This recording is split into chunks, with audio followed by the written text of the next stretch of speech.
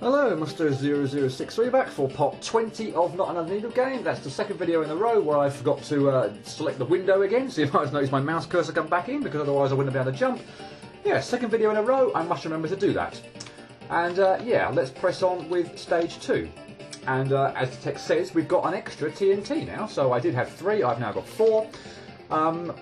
I probably would need it, unless I want to go insane, but of course, me being the 100%ist that I am absolutely going to be trying to clear this game without actually cheating, or so-called cheating, on any particular stage, and yeah, getting rid of spikes. So, yeah.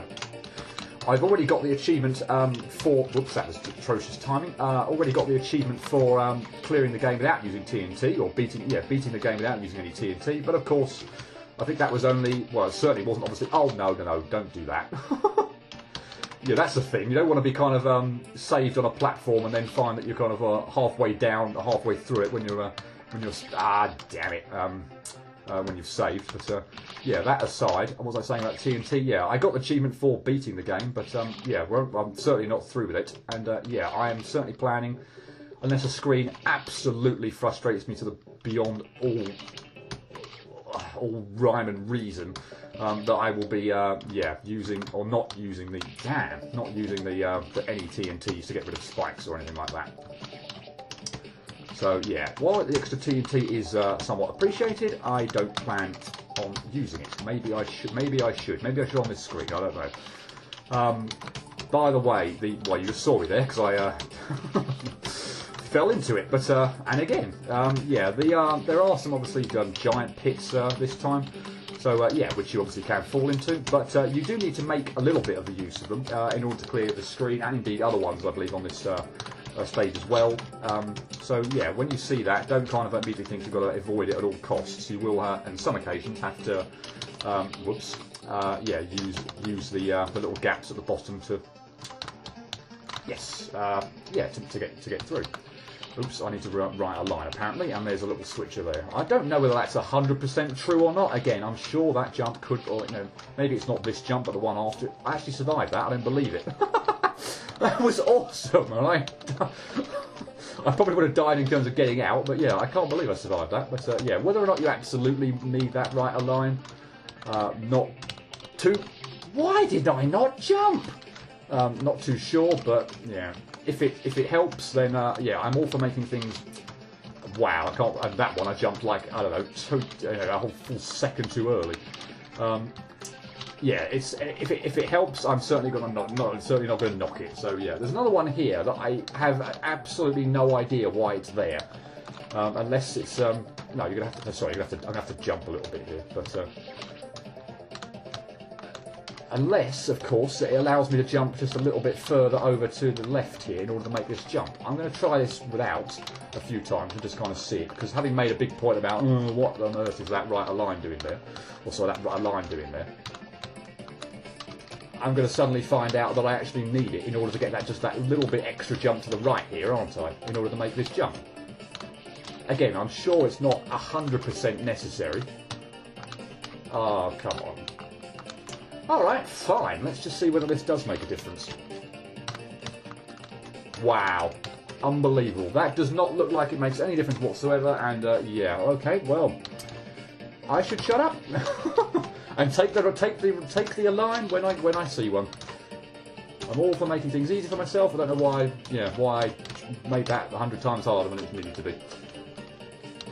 Okay, can I save a few seconds? I can. I'll take that gladly. Why not? I haven't noticeably, I must admit, on this one. Oh, damn! Why did I do that? A screen that's kind of been upside down. I thought that much. Actually, that last one with the switches and the fruit, I think I vaguely remember. Although not, it's not crystal clear in my mind. I'm sure there have been some screens where we already have had the other way up, but yeah. My memory at the moment's not all that great on them. But yeah, this screen is actually. Oh, sorry. Whoops. I think I must be able to make use of. Hang on a minute. Must be able to make use of the. I probably don't need to. Oh, there we go. I actually land on that platform and I didn't want to, thanks. Yeah, I must be able to make use of the platforms to kind of glitch through it a bit. Okay, whoops. Let's time this a bit better. Right. Basically, on this one, how nice of me to demonstrate, do not hit the more beige, and again, my colours are atrocious, they look more beige to me, switches than the yellow, orangey one at the end. Obviously, as you just saw, if you hit any of the yellow ones, damn it! The spikes come down from the ceiling, and there's no way you're going to avoid that. So yeah, you need to get through this little area, and yeah, avoid all the middle, sort of spikes in the middle. You need to get the one right at the end, and only that one at the end. Yes, that's not too bad. No, you didn't miss much. I'm talking to the AI there. I have a recollection of this screen being really annoying when I first, when I've played this game for the first time, and I don't really know why. It doesn't look all that bad. That jump that I keep dying on here is not all that bad. I could see maybe the one in terms of getting up to the top being a bit of a pain, but that aside, yeah, I'm gonna go out on a limb and call this one as being one of the most annoying of the stage, just from memory.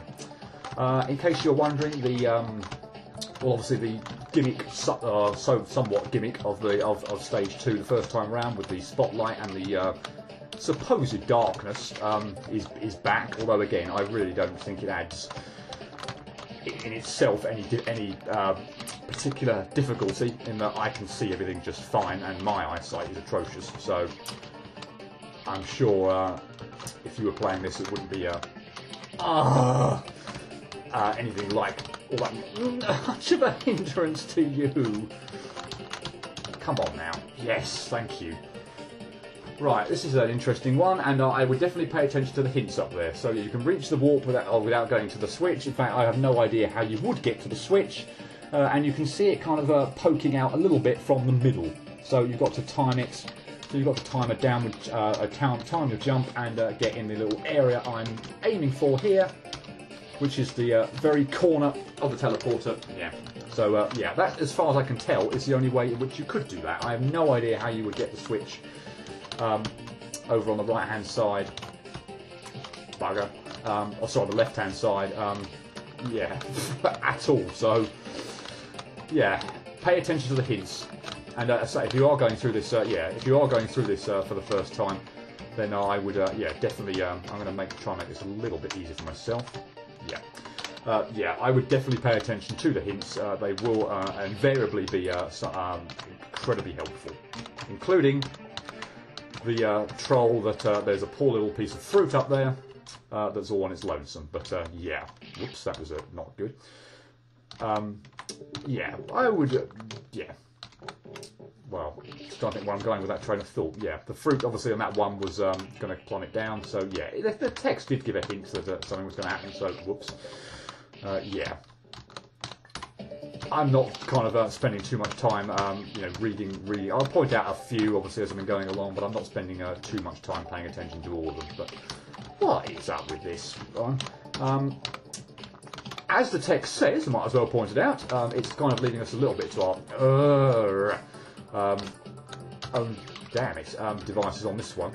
I don't believe there is a absolute set order that you bugger that you have to do this. The only one you don't want to get is the far right one first, because when I actually finally get around to hitting it when I want to, you'll hopefully see, yeah, it plummets down like that. So we need to go over to the far left in order to get that, move that spike to the right.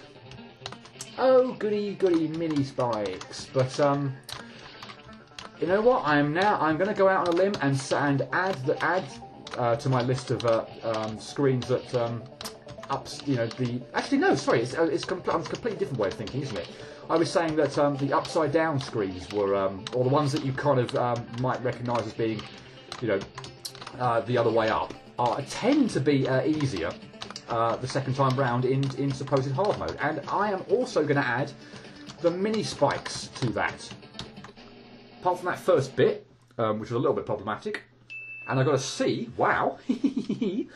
Yeah, the mini spike screens are invariably, again, maybe not across the board, but they tend to be so much easier on this second time round on hard mode than they were the first time round. Don't know why that is, but yeah, that's just how I find them.